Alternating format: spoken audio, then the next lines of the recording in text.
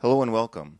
This is an audio-video excerpt of material from Integrative Medicine and Functional Medicine for Chronic Hypertension. The complete video is available at optimalhealthresearch.com.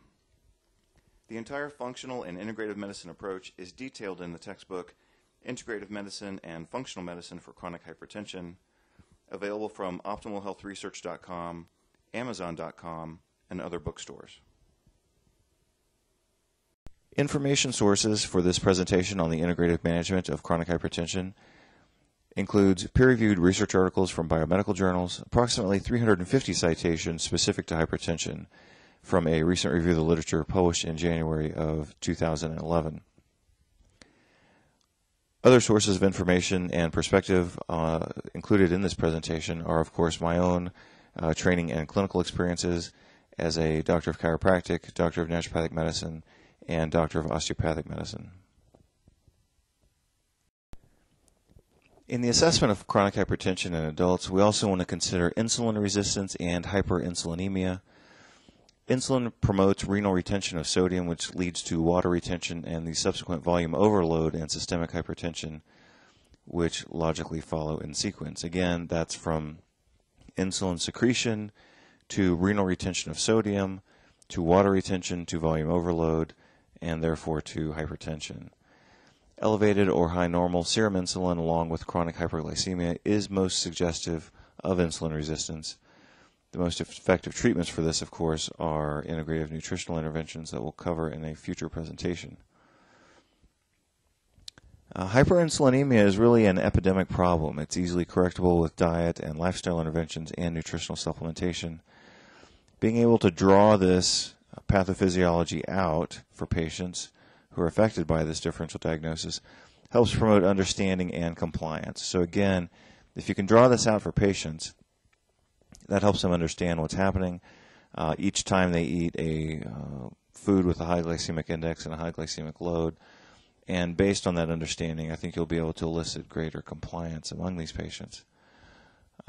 Again, what we're trying to show patients is that when they eat sugary foods, that leads to insulin secretion, that leads to sodium retention and water retention, that leads to volume overload. And when we have more volume in a closed container, then of course that leads to higher pressure, in this case what we refer to as blood pressure. So let's take a look at what that would look like if we drew it out on paper. So sugar consumption leads to insulin secretion. Insulin secretion causes sodium retention in the kidney.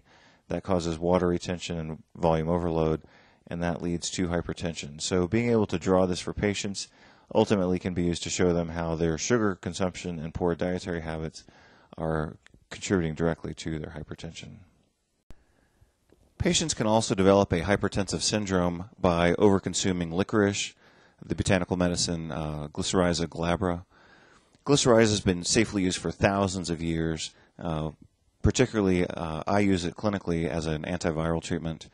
One of the active constituents of licorice, glycyrrhizin or glycyrrhizinic acid or glycyrrhetinic acid, can cause clinically severe hypertension via potentiation of endogenous mineralocorticoids, leading to a syndrome that's referred to as pseudo-hyperaldosteronism.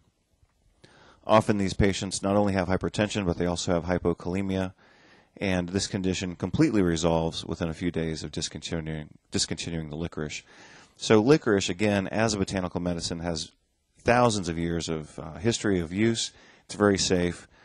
Very rarely, when patients take very high levels, certainly beyond a therapeutic level of licorice, then they can develop a hypertensive syndrome. But we don't see that very often. Licorice is very safe. It's appropriate for clinical use. But rarely we might encounter a patient who's taken too much and developed a hypertensive syndrome.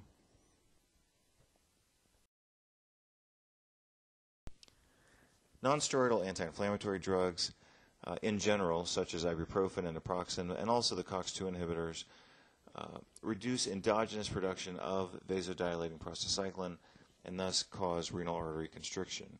This leads to varying degrees of hypertension via the activation of the renin-angiotensin system. Mercury toxicity is an additional consideration in the differential diagnosis of acute and chronic hypertension.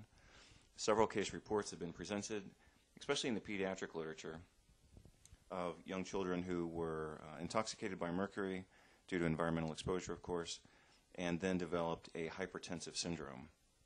Mercury impairs catecholamine degradation and can thereby cause a clinical syndrome that includes hypertension, tremor, tachycardia, diaphoresis, and neurocognitive and behavioral changes. Classically included in the differential diagnosis of hypertension is Pheochromocytoma.